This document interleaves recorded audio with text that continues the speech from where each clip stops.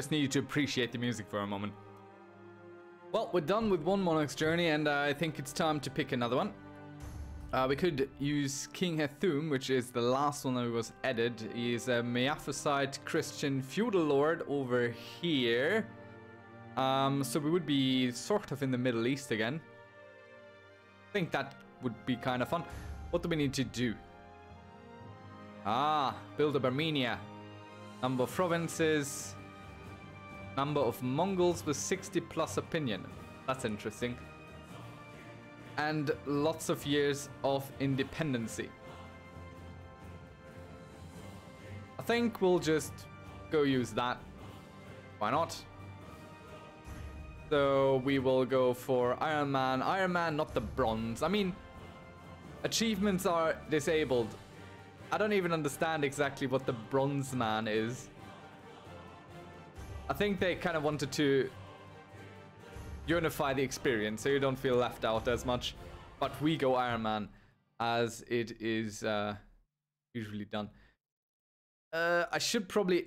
I fiddled around with these a little bit to try and get a bit of a video on pandemics, and I think I didn't really... We'll put those back to standard rules. So none of this is kind of going on. We're also not going to leave off the Aztec invasion. Or, you know, we'll leave it off. I just don't like the Aztecs. I'm sorry. It's one of the weirdest DLCs. I once won against them, but... Alright, so off to our new King's Journey. Monarch's Journey, I'm sorry. Monarch's Journey. It's not just Kings. And I'm very interested to see how this will work out. So check what we got. Okay, we got this tiny, tiny, tiny kingdom of Armenia. It is truly and utterly, absolutely crazy. Crazy tiny. Oh man. We have a whole one vassal. There's another tiny kingdom we might be able to absorb. There's another tiny kingdom. Right, okay, check our ruler first. As I said in the last episode of Queen Jaja Al-Dur's Monarch's Journey, I will be trying to explain a little bit more again and talk about what decisions I make and why I make them. So every time you start a game of Crusader Kings, first thing you want to do is get a bit of a feeling of where you are at in the world, what the rules are you're going to play under. So for now, we will check all the little messages up here. This one is set a crown focus. First thing we will do, set our crown focus in Teluch or Telech or wherever. And we have a few special minor titles to give out. We want the guy with the highest opinion of us. Oh, our father, lovely. Our father is our subject. Okay, we don't give a court jester, that's fine, but Keeper of Swans will be our dad. Master of Force will be this man. Hunt. So this is actually just kind of playing like a duke, but we are a king. Which is interesting. So court tutor should be someone with fairly high learning. We don't really have all that many great choices here. Maybe we get a better command out of this. Nope. Right, as we start off, let's load our standard filter to find men across the world to join us. So this is gender men, married any, in prison no, ruler no, in diplomatic range yes, join court yes, my religion group, my culture group is adult yes, doesn't matter what house they are. This is my first filter to try and find the men in the world who would be willing to join the court, because that way you can sort them by how good they are at things, then invite them to your court, and that way fill your court, or rather your council, with very competent people. Especially military leadership is something sometimes very hard to come by in your own realm. So you do want to have some people who are pretty good. You do have a court size limit, but by inviting some competent men and women into your court, you usually don't immediately break it. But we'll just have a few people join us. They might do something, they might not. Doesn't matter. Alright, so the positions are fairly alright. I mean, our steward is absolutely terrible, but we invited someone better. Our spy master, our father, is also not great. Is he good at anything else? Yeah, he would do a good marshal if we kick him out. But for now, we leave the court until the people join that we just wanted to join. Now we need a focus. We are good at diplomacy. And since one of our Monarch's journey goals is to have Mongols with 60 plus opinion, 9 of them, I think diplomacy is actually a really, really decent thing to pick. So we will go for... I think for carousing. I'm not entirely sure if we... Maybe we can invite Mongols to carouse. So we'll try this. We want to group an heir, because we don't have an heir outside our father. Our betrothed is 10 years old. Who are you? Your liege is this guy. So we will break that betrothal, because we want to be able to quickly have a wife and start producing heirs. We'll check out... Okay, there's a whole bunch to choose from, so we look if we find someone who has a halfway decent trait. Quick, attractive. No, okay, the quick one is too young. So we want someone who is around our age, complementing us diplomatically. So we'll mainly look for diplomatic women. Oh, lustful, that's not bad. She's a bit old. It's a bit old. There's a Mongol. Can we... No, we can't go for that. Let's have only adult women. And we want to complement our skills. If you look at this, our skill is 13, right? Because we have all these traits that contributed. But our state diplomacy is calculated both on our own skill, added with the counselor, and a degree of our spouse. So we want someone who complements our skills. Usually, you might want to look for someone to offset your worst skills. So our stewardship is just terrible. So we might also look for someone who's really good in stewardship. Might work out. She actually has pretty decent traits, and she's a fortune builder, so has a fertility bonus on top of it. So she might be a good choice. She has a good diplomacy, good stewardship. She's a decent choice.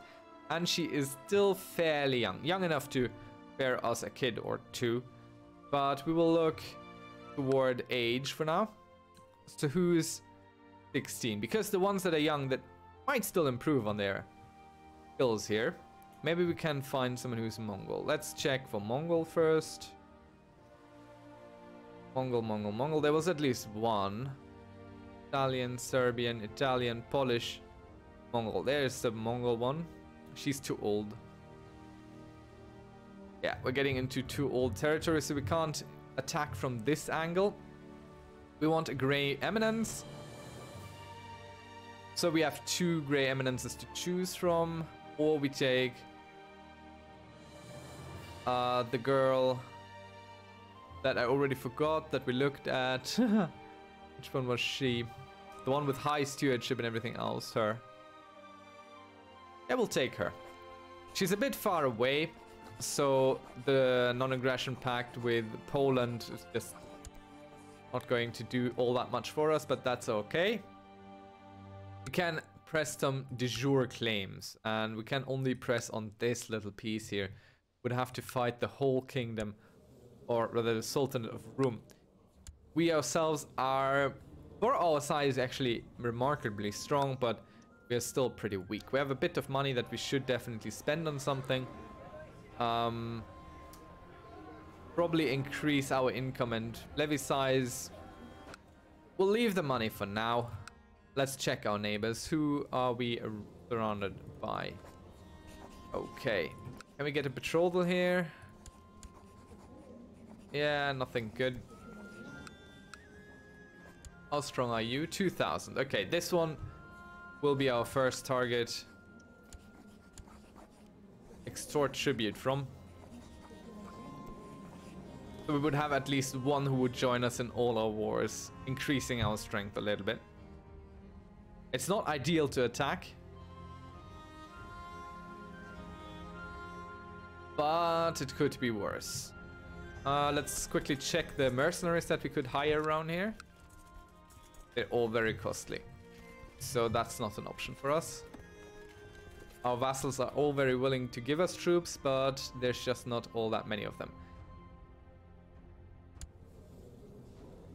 So we could start to compose a book, which costs us all our money and doesn't really do much for us now. We can look for a court physician. Let's check our inheritance laws first. So we have Gavelkind, which divides the titles between children, which isn't great. It's not really good for us. What we want is either primogeniture or ultimogeniture. Those are the ones that we want. These require a good amount of laws to be adjusted. We need to get over to late feudal, which we can actually do right now. That's not bad. Let's check this real quick. We need either late feudal or imperial administration for it. So we should go for this. And the council is not allowed to initiate voting on this, but they might be able to vote. Let's check our council power. They are not empowered, so they don't get a say. So we can just switch this up to late feudal, allowing us in 10 years to switch to a better succession law, which is nice. So we'll do this first. This is important to ensure our later success in life.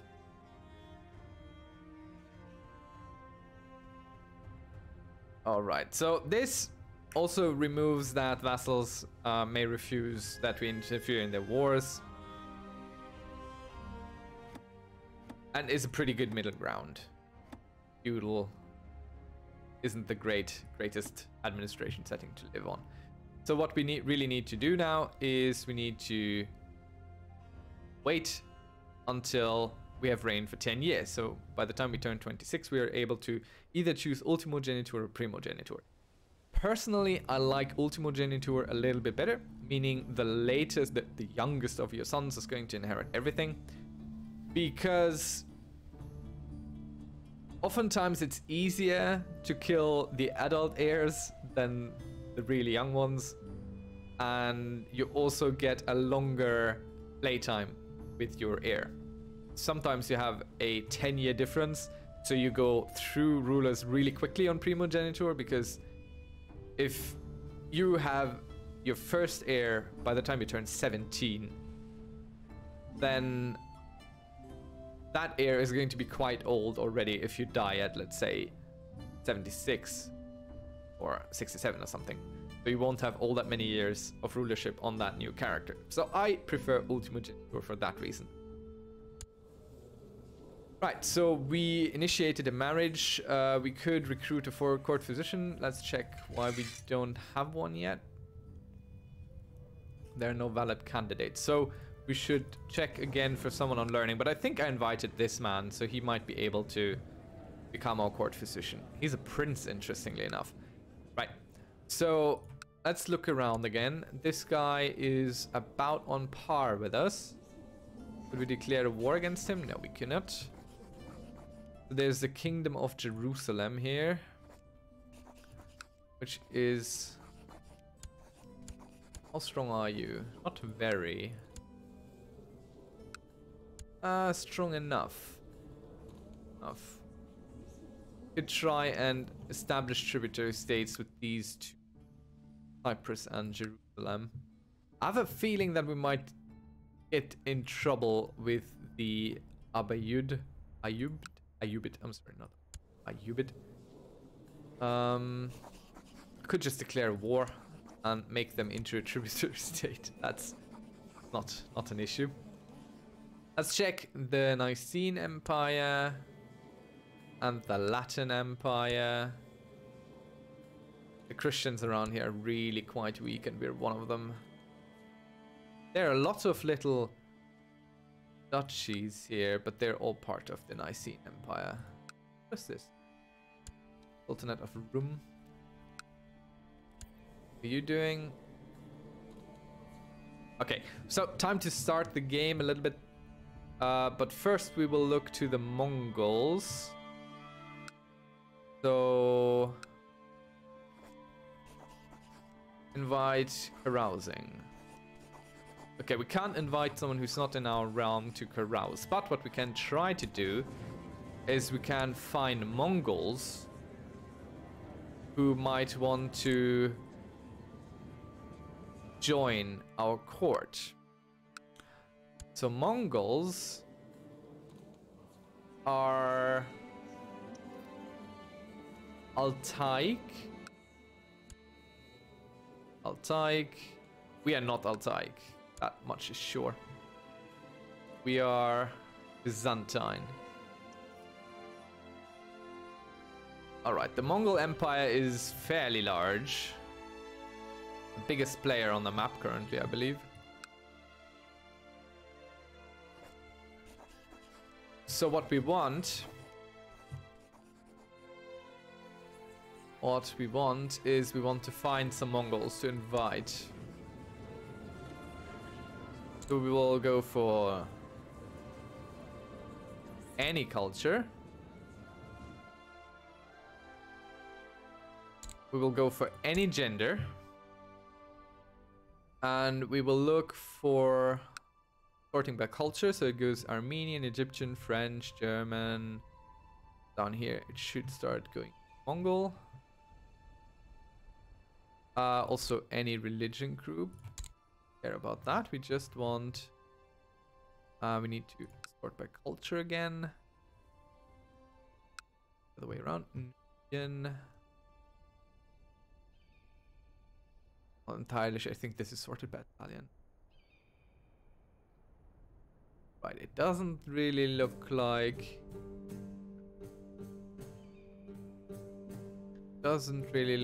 there are any Mongols willing to join us here.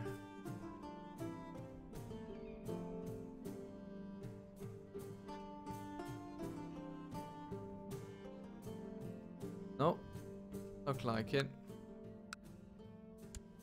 Let's check his court.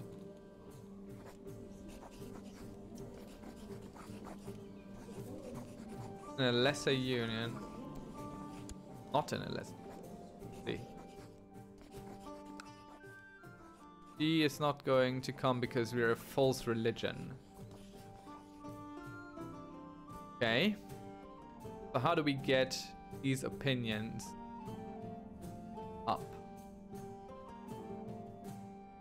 We get these opinions of us up. These are not opinions of us. These are opinions of us.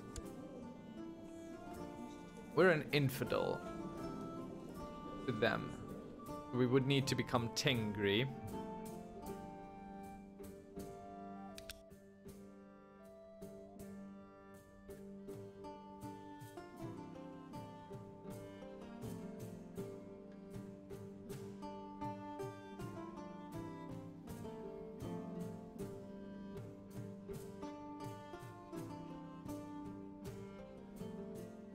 Okay, so let's check the goals real quick again.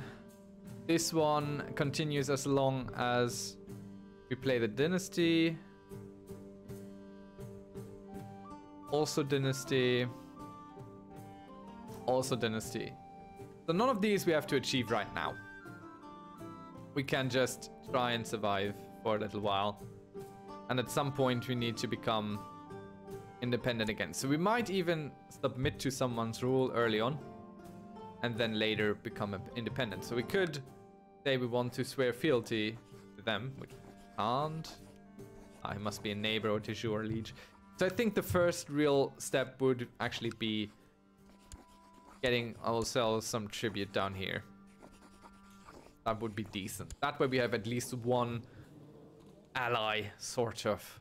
And I think that's also actually the first thing we're going to do. How many boats do we have? Do we even have enough boats to carry all our... Yeah, we definitely have enough boats. That's no trouble. So what we're going to do is we're going to declare war on him before we even start the game. Raise all our troops and fleet levies. move everyone onto their ships. Combine our ships here. And then land on one of his. And thus we start a little bit. Okay. Okay. Right, we were declared war upon by someone over there, so that's bad. That's real bad. Instant war against us in a manner that we didn't want. So let's see how well this works out. A bunch of people joining us. We'll make landfall.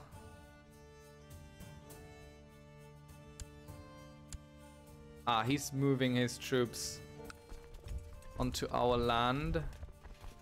Meaning he will also fight these people. So this might work out better than expected. Let's see. We will want... Can we afford our own troops? Yeah, barely. Just barely. Okay. Let's get our commanders in line.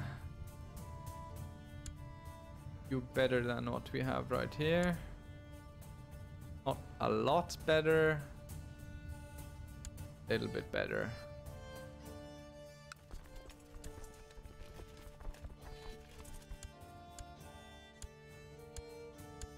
We'll lead our own army, that's fine. Maybe we can find someone who's good at siege. No. Maybe we can find an architect. Also, no. Well, it's not scrolled entirely up, so... No. Okay. So now it's kind of a waiting game. We need to siege him down.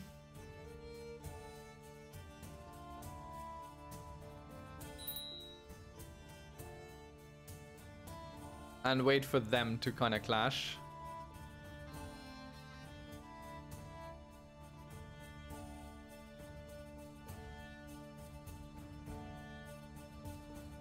So once we've won against him, we should be able to call him into the war.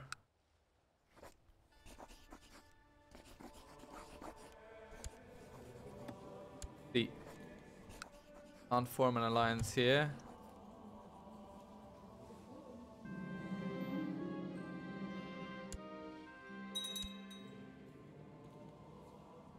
Physician. Still don't have enough people. Good. So this is looking bad. Right out of the gate, this is looking already bad. We're in 2 wars we shouldn't be in. So there's no way for us to have defeated them.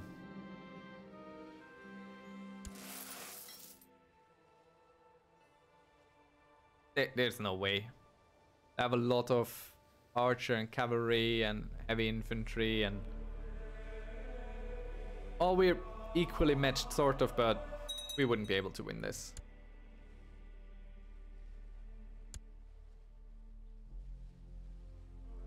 But we might be able to win this still. Not ideal. I was hoping they would clash. But they are not.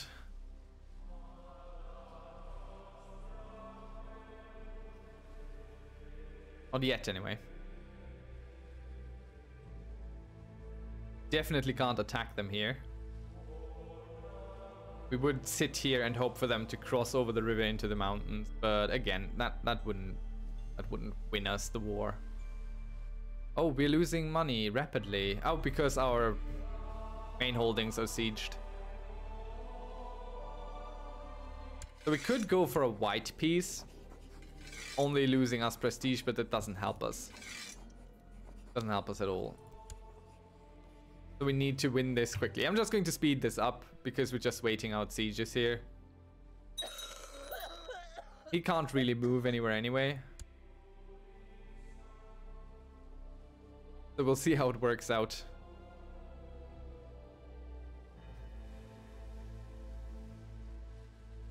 Luckily, the Muslims are quite slow. Okay, let's speed this up even further. It's not ideal.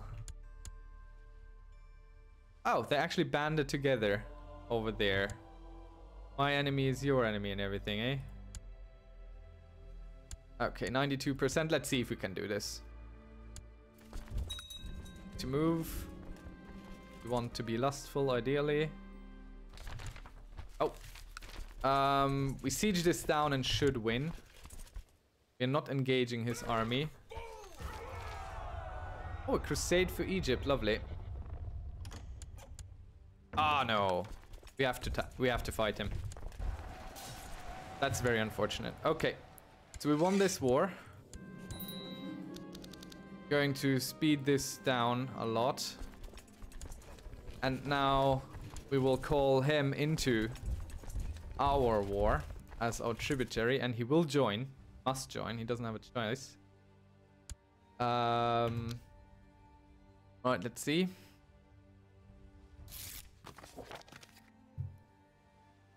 Okay, but that's not a lot of troops. However, the Muslims are losing a bunch of troops. So this is getting a little bit more equal now. Let's tell him to attach to us. We stand down our fleet. We don't need it anymore, and we hope for him to join us here quickly. We're not going to attack into the mountains. We're going to wait for him to come for us. Or are we going to walk around here? Let's do that. We're going to walk. No. Gonna walk around and besiege there, and he might want to attack us then. But we are not we're definitely not going to attack into the mountains.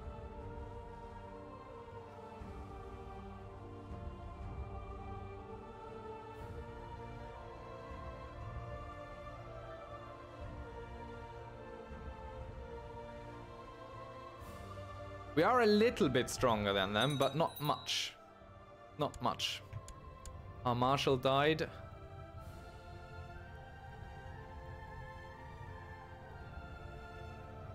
Okay, we should probably redo our council real quick as well. Let's do our council real quick. We put this guy in. Our marshal will be that guy. This man. This man. And he's pretty good. It's okay. Let us train some troops at home. Collect some taxes.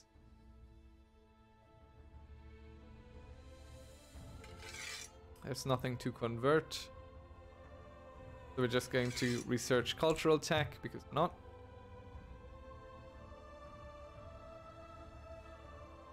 And again, we speed up a little bit because this is just a sieging game again.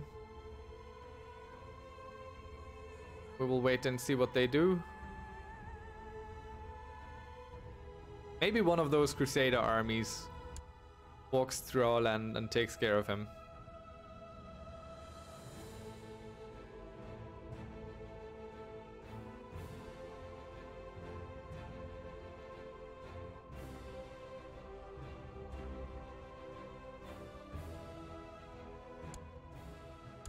Okay, I have a new plan. What we're going to do is we're going to borrow some money from Jewish merchants. Thank you very much. Next, we will go ahead, raise ourselves some mercenaries. The cheapest we can find. That also are actually somewhat of an army. Why are all your monthly costs always so high? We'll take the one with the lowest monthly cost, which is, I think, these guys. We add them to our own strength. And we quickly defeat this army. We go from the north. We only get one negative modifier instead of two. We won't be able to keep this up long, money-wise. But we have to do it now. because otherwise we will be beaten here. Let's put in competent people, eh? Do that. Let's do competent people. We shouldn't have both our heir and ourselves as leaders of the army. Only one of us should have the option to die. Okay. We will wait for this to go up to at least 90% before we move to attack. 100% would be better, but such is life. We might be at 100 once we arrive, so that's okay.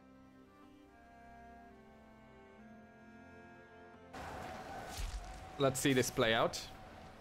Okay, we have a bunch of commanders, they have none. So far it's looking good. Our center is being battered, but we've beaten them. Yeah, let's purchase the Holy Relic, that's fine. Good, we have beaten them, but not... Let's see, how many troops do we have left if I stand down this army? A bit over 3,000. We can't do this trick twice, that's my point. We can't do this twice, so... Ideally, we follow them, beat them once more, and then we stand down our troops. So let's see where they go. Going this way somewhere. Up here. And over there.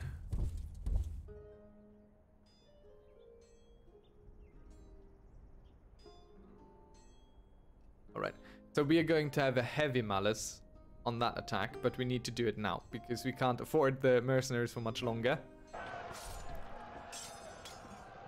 This is suboptimal in many, many ways.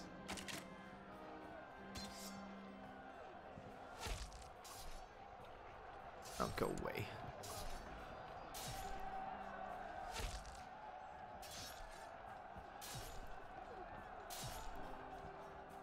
Okay. So now we should be able to stand down our mercenaries, which we can do at any point where we want to, and still have a stronger army. So they have 2,000 left, we have 3,600. So now, if we re-siege everything, we should be able to weather this storm. Let's take our own holdings first, because that means money for us. Crusade was victorious too, so Egypt is now Christian. Lovely. We are going to go in minus. That's not something we can prevent at this point.